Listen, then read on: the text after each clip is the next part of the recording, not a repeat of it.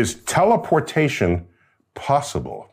What you'd have to do, you have to be like demolecularized, turn into a beam of energy, and they beam the energy to another location, retaining all the information that is you. Because you kind of lose that information when you convert matter into energy. But you have to somehow retain it and then reassemble your atoms. I'm waiting for the future where we invent wormholes. Then you just step through to the destination.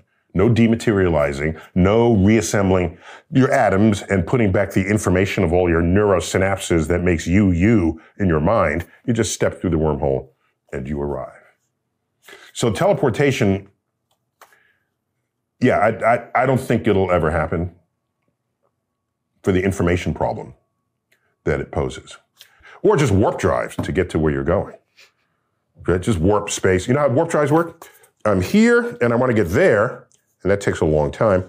So you curve space, and then you jump through that short distance, and then you uncurve it. That's how you can get across the galaxy during the TV commercials.